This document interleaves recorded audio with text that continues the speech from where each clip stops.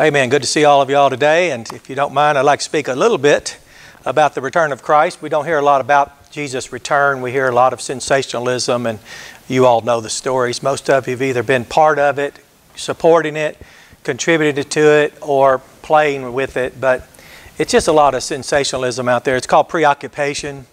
Jesus taught us, His church, this Ekklesia, under His reign, His kingship directly and immediately, under His shepherdship as His flock immediately, directly, under His headship as His body immediately and directly. He taught us to occupy until He comes. And you notice all the energy and all the money with preoccupation is because it serves the interest of those who want disciples for themselves. We're called in the Great Commission to disciple all the nations, and that's in relationship to Christ's interest. You'd say, well, Brother Carter, isn't that obvious? Well, you have to remember, Ekklesias are quite unique. They're very exclusive, very unique, nothing to compare with the Ekklesia. That's why it's so despised, so rejected among people, because just as they despised, belittled, and rejected Jesus, the head of the Ekklesia, they despise anything limited and defined by Christ, as the Bible defines and limits the Ekklesia as Christ. So if you've ever heard anything said less than Christ about the Ekklesia, Landmark particularly, they were saying something other than what the Bible says. And it wasn't between you and them, it was between them and Christ, that they wished to so mar His visage that you wouldn't even recognize the glory and the character and the love and the grace and the truth and the kindness in the Ekklesia. In Luke 7:29 it says, all the people that heard Him and the publicans justified God, being baptized with the baptism of John. Luke 7:30 said, but the Pharisees and lawyers rejected the counsel of God against themselves, being not baptized of Him. So, what does occupy look like? Well, it looked like declaring God right, which is what we do when we're baptized. At that time, John was preaching that the kingship of God was at hand. It's here now. That self-disclosed expression of the monarchical reign of God as revealed in the person Christ Jesus. And he said it's here at hand. He Himself said that I would not have known who He was, but I baptized with water to make Him manifest to Israel. But I would not have known who He was until the Holy Spirit in the form of the dove descended. And then He knew that this is the one that by baptizing Him, He would make Him manifest. You remember He told Jesus that I need to be baptized of you, and yet you come to me. And He said, suffer it to be so, for it's necessary for us, speaking of the Godhead, Father, Son, and Holy Spirit, to fulfill all righteousness. And John proceeded, and the Father said from heaven, this is my beloved Son, listen to Him. Beloved referring to His endearment to His Father and His absolute obedience, remaining under the voice of His Father until a kind of death, even the kind of death called the cross. Debasing Himself to the form of a bondslave, the lowest social status. So now we get the implication is that these people weren't about to acknowledge the self-disclosed expression of the monarchical reign of God, that the king would be here and He would have His subjects and He would be reigning over them. Luke 19 says that there are those who do not desire Jesus to reign over them. Well, it's hard to commit atrocities against our fellow man and dishonor God, in whose image our fellow man is created, if we have Jesus as our king. Because for many people, when He comes back bodily and returns, and He will soon, then He sets up His earthly reign. It'll be disorienting for them. Now, for us in the Ekklesia, it's quite correlative, is it not? We should say, hey, I'm very accustomed to this. I'm very accustomed in my home as me, the head of the house, the husband, to lay down my life for the interest of my wife. I'm very accustomed to my wife following me like Christ, the church follows Christ Jesus. I'm very accustomed to telling my children that my nurture and admonition is all in the Lord, and I teach them, and I'm very honored when they submit to the instruction and authority of both parents in a house that is reflecting that. And you would come to the assembly and you would present your children to the Lord's table, your family, your wife as the head of your house. You would come to the Lord's house in the Ekklesia, and you would come here in reverence and honor of the one that receives the glory by Christ Jesus in the Ekklesia. Of course, that type of character, you know, does not find itself so common out there. The domestically disturbed wish the Ekklesia to be disturbed as well. those that have no fear and reverence of God have no interest in the one who's returning, because they don't have interest in Him who's here reigning spiritually right now. So to say, I am looking forward to the return of Jesus bodily, but I haven't nullified His relevance spiritually, is a complete contradiction. And only those of us who know what it is to have Christ reign over us, contact word upon us, know the difference. And it's so glaringly apparent, is it not? I mean, these people have no interest in this King who is kind and gracious and merciful, who went about doing good, doing wonderful things, the Bible said. But it said they nullified God's counsel, that's the determinate counsel of God, unto themselves. They didn't nullify God's plan.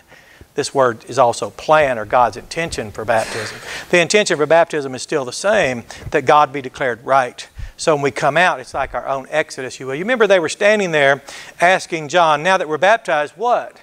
So he told the soldiers not to coerce people, to use their position as a soldier for honorable things.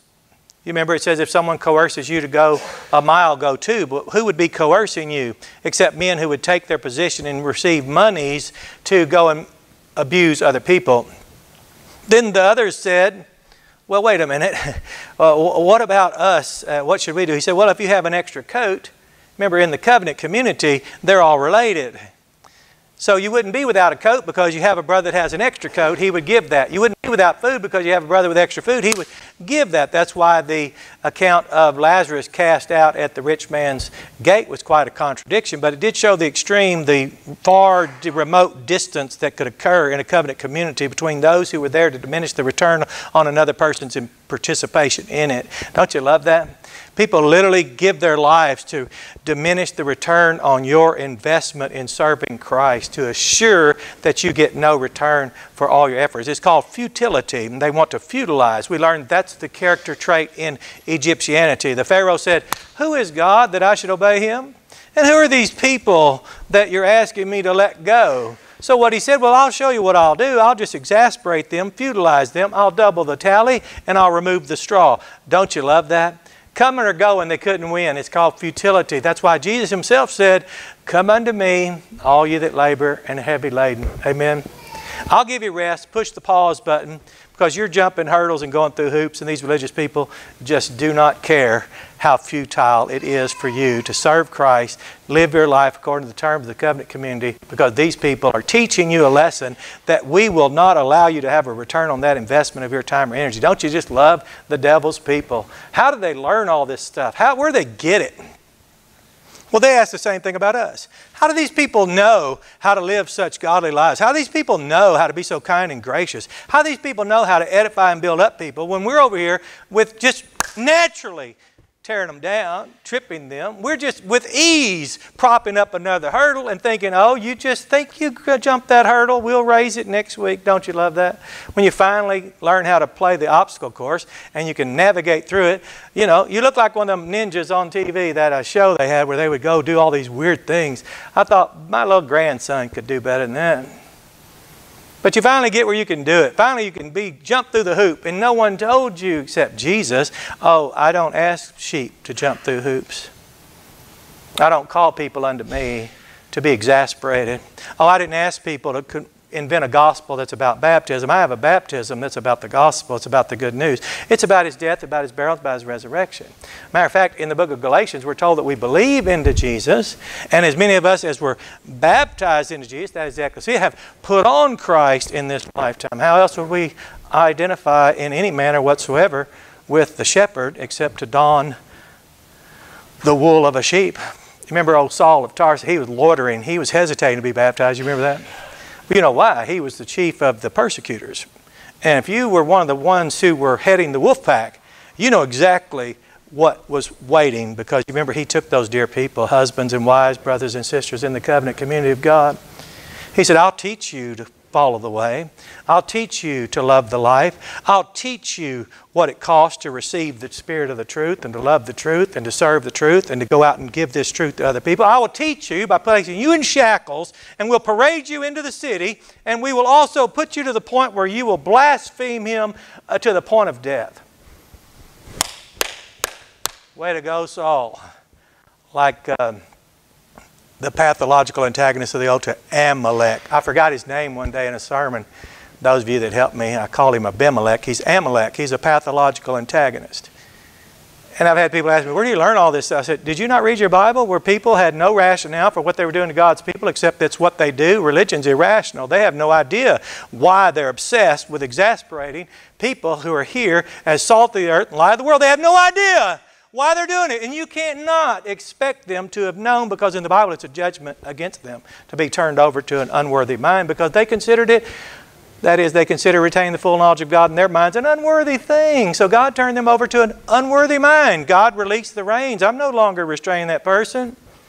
And don't worry, He didn't do that so they'd be a problem for us. All you have to do is just let them know, as we've done here. Just turn on a little light. It doesn't take a lot of light. It's like holy water to a vampire in them picture shows. Y'all ever seen that? You turn on the light of truth, you just quote 1 or 2 scriptures and they're out of here. They can't take it. So with what are we to be occupied? Until He comes. And what have you been occupied? With what have you been occupied? It's a good question, isn't it? They've been building up. A dear late pastor named Adrian Rogers, out just a few miles up here at Memphis. He was talking about once in one of his messages about everybody's building in the building program. And he said they're tearing down or they're building up. I thought that was the funniest thing, but who wants to be around those people tearing down? What kind of skill sets for that? There's not. Have you noticed they have nothing to say? Nothing to contribute. They've never lightened the burden of one person. They don't even know what direction you're speaking of when you say, pick that load up, don't press it down. They don't get what you're saying. And but for the grace of God who called us to come out of that, we could be participating in the most heinous thing ever released upon mankind, other than politics and religion when they get together. Those are terrible. 1 Corinthians 11:25 says, for I have received of the Lord that which I also delivered unto you, that the Lord Jesus, the same night in which He was betrayed, took bread. And when He had given thanks, He brake it and said, take, eat, this is my body, which is broken for you. This do in remembrance of me. After the same manner also He took the cup when He had supped, saying, this cup is the New Testament in my blood. This do you as often as you drink it in remembrance of me. Paul then said, for as often as you eat this bread and drink this cup, you do show the Lord's death till He comes. So we'll be eating the Lord's Supper until Jesus comes. Amen. Yeah, I had someone actually try to diminish the importance of eating the Lord's Supper in remembrance of Jesus until He comes with some construct they had that they preferred over Christ and Him receiving guests at His table and Him having it done in His remembrance. Now, I've been in religions where it was never in remembrance of Christ. It was always in remembrance of the one who's watching us, so we make sure they're satisfied with how we're doing it. Do you ever wonder what it would be like? And I'll share with you. It's an oddity to me, but it's very normal since I've been trained in it for over 30-something years. But when people who can't know what they're talking about are critiquing us, who might be the only person in the room that knows what he's talking about. Isn't that hilarious? What makes people so presumptive?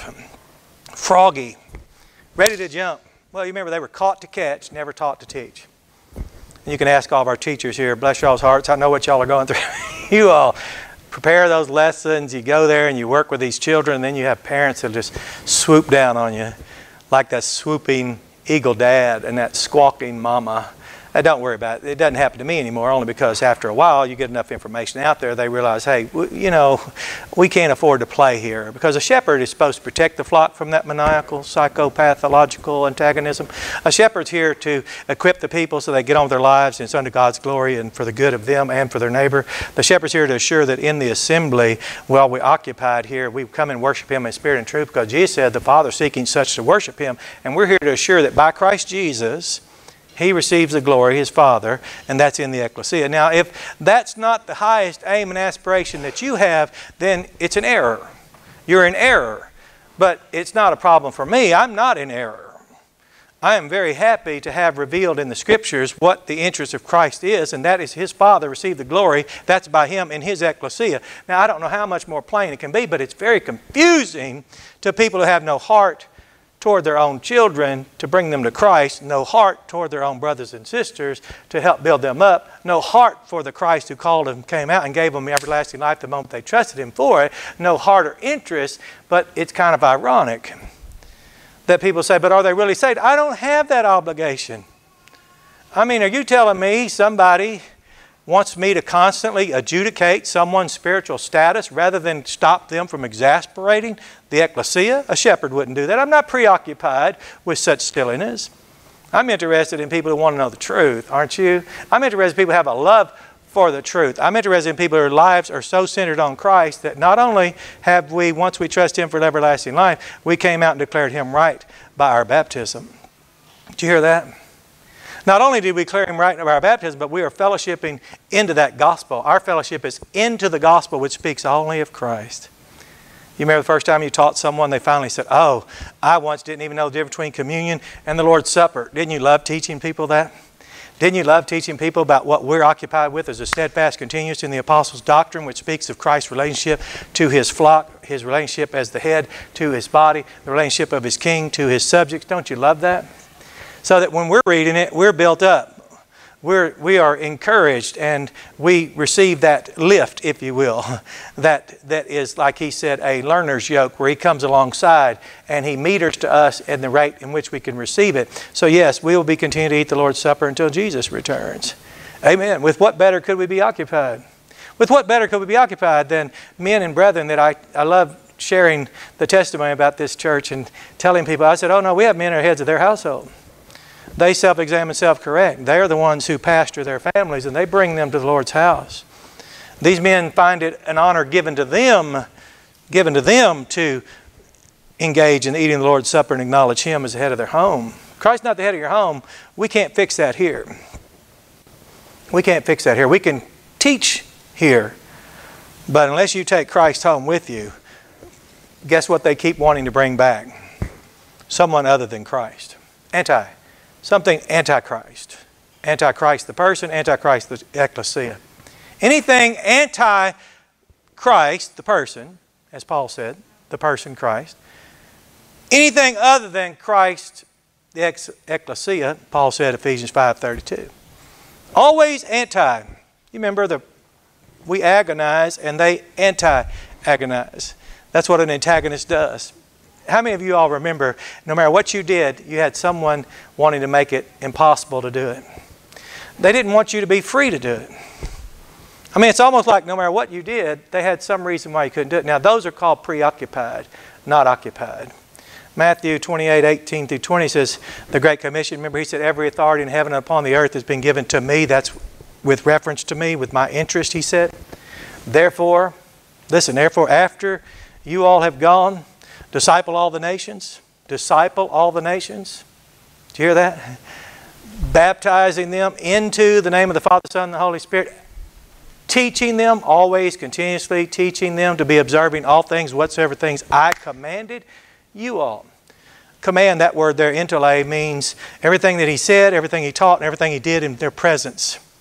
You remember, it was one thing for people to say what they believe. It's another thing for people to take responsibility. The highest honor ever afforded us on this planet is to model a behavior in the Ekklesia for others that are watching us. Do you hear that? Now He said that. And He said, and lo, behold, take notice of this, I will be with you until the end of the age. So Jesus is with us in this work. Jesus is the one who persuades people. When we preach the gospel, we're preaching Jesus, and Jesus is the ultimate persuader. When we preach the Moses and the prophets, that's the Father and the means by which He persuades through those prophets to draw people to His Son. So the Father draws people to His Son, persuading them through the testimony of the prophets. You remember in Luke 16, it says, if they're not listening, since they're not listening to Moses and the prophets, then they would not even be persuaded, though one arose from the dead. So why would someone, as I've noticed in the book of Romans, when we as a church went through that letter more than one time, I noticed it's quite interesting when Paul talked about those who were implacable covenant breakers, and I'd watch people try to placate the implacable. Did you not learn from the lesson, I would want to ask?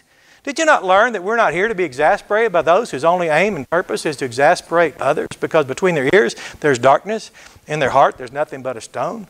In their lives there's void of the Spirit of Christ.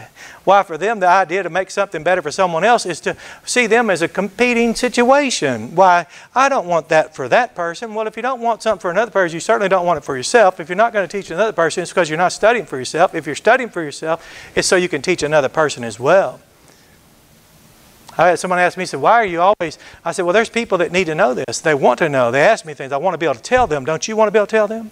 Plus, I'm interested myself. Aren't you interested in everything that God has to say? Someone once said, a pastor once said, and he's preached here before, he preached a revival here, named Dr. Penn, and he said, you know, a lot of people get real interested in a place they're going.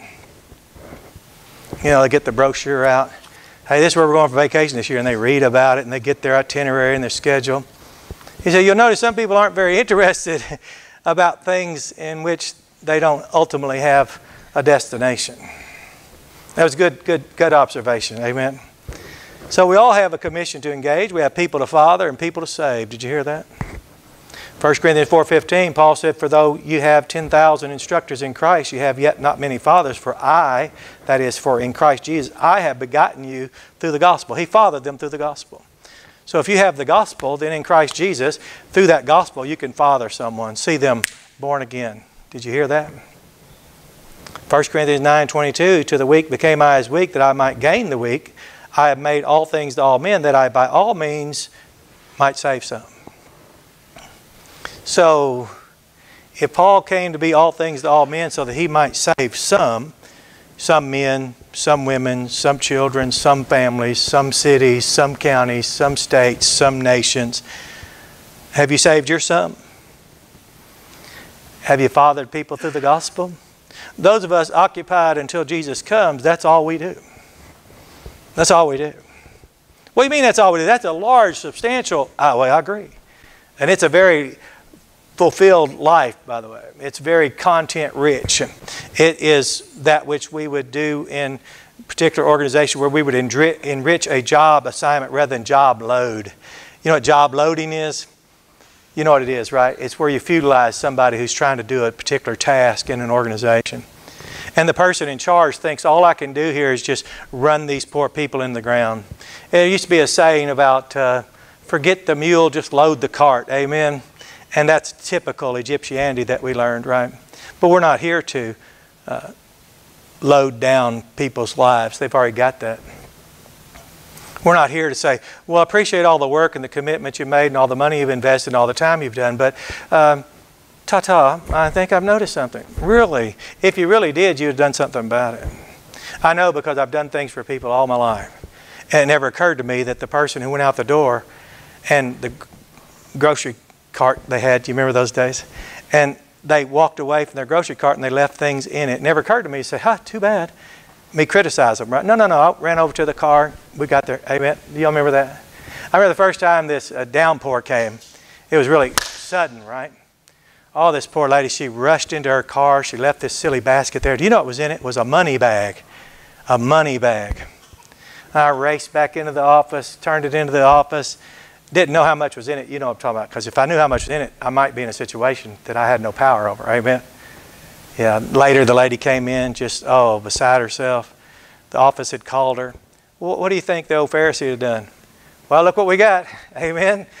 Losers, and finders, winners or something. I don't know what they do. Isn't it strange that in the world we don't criticize people? I don't remember going to a hospital and saying, you know, if you'd have just jogged more, you wouldn't be in the shape you're in right now. No, we'd go in and pray. We'd go in and talk with them. We'd help the families. Did you ever do that? I mean, have you ever been curious? We know now what the Pharisees do. And you remember, and I'll end with this, but you remember when Jesus came, the Pharisees weren't like leading the blind man around.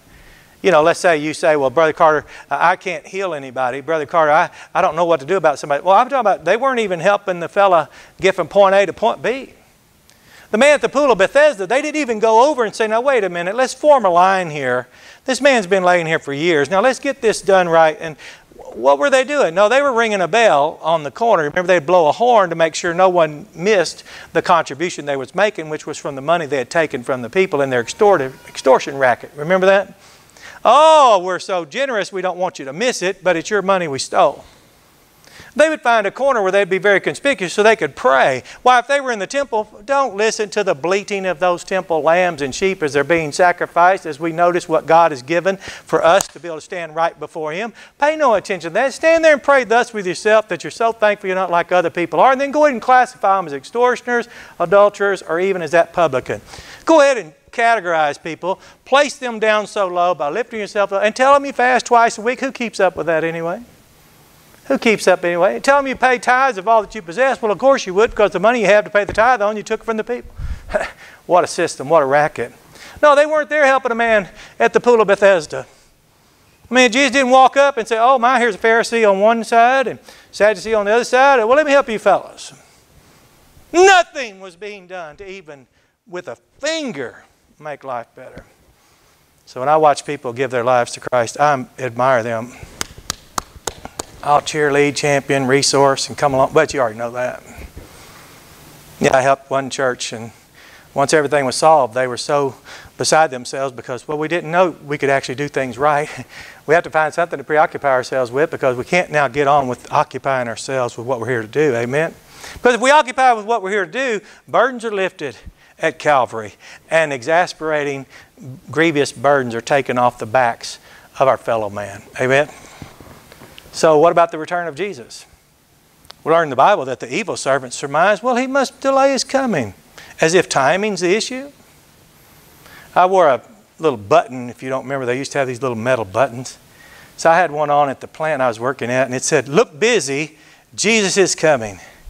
So as a manager, you can walk all over the place, you know where you want to, right? So I'm walking all over the place, look busy. So everybody's scratching their head. Is that the way it works? I said, apparently. Apparently. I said, when we have an audit in this company, I said, just a few days before the big high-ranking people, maybe the CEO shows up, some of you get real busy to try to get things cleaned up, painted straight. Why would we just live like that? Why don't you just keep things operating the right way? Amen? See, it's not something about timing. Say, but Rick, if you just tell me when Jesus is coming, I'll get my act together. That's a character problem. And someone's carrying a heavier burden because of that lack of character in you. Did you know that? I love telling the parable, a little riddle, I should say. Every time I'd be assigned anything, any responsibility, department, plant, whatever it was, didn't matter. I said, there's 10 men carrying a log that weighs 1,000 pounds. And I'd say, how much does a log weigh? And they'd all go, 1,000 pounds. I say, 5 men walk away. How much does the log weigh? I say, 1,000 pounds. I said, well, let's go lift it. You know, no one complained anymore about the weight of the log except to the person who walked out from under it. I said, oh, don't talk to me. We're running the same number of machines, or we got the same sales, we got the same responsibilities we had yesterday. You know, we have the same world to reach in spite of all those who came along to preoccupy us with doing something less. Do you know we have the same Christ who's on his way right now as I speak?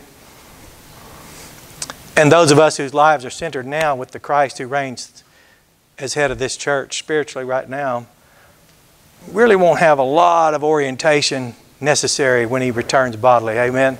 How's your life reflect the coming of Christ? I mean, there's no one more important. There's no one more just in his dealings when he returns, when he asks us to give an account for our stewardship. When he asks us to stand before him to see if what we did while in the body was worthless or beneficial. Amen?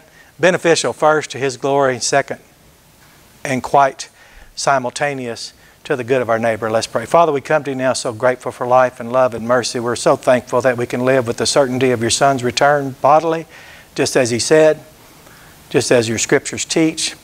We're so thankful that our lives centered on your Son can not only be centered here and now and live according to his teachings under the reign of him and no one less, but Father, we can look forward to his bodily reign when he sits on the throne in the city of David. He sits on that throne and he rules this world, and reigns over this earth. And Father, we have the high honor to reign with him then as we do now through his churches. And Father, this great honor to participate in the Ekklesia, to by faith receive everlasting life, simple trust Jesus for everlasting life and have it, to simply come, present ourselves to this Ekklesia, to be baptized into Christ, that is this Ekklesia. Then fellowship into the gospel, which is the good news of your Son, and no one less, no one else. And then to learn, to become competent, to grow up to a full measure of the stature of his Son, to self-correct, self-examine, and present ourselves at the Lord's table and break that bread. And truly do it in remembrance of you, remembrance of your Son Jesus, that you so loved, that you gave him to us. He was so obedient, so faithful, even unto death. And then go out and make disciples and in Christ Jesus father others through the gospel, and by a willingness to become all things to all men, save some. And for this high honor, the highest honor ever known on this planet, we thank you and praise you for it in Jesus' name. Amen.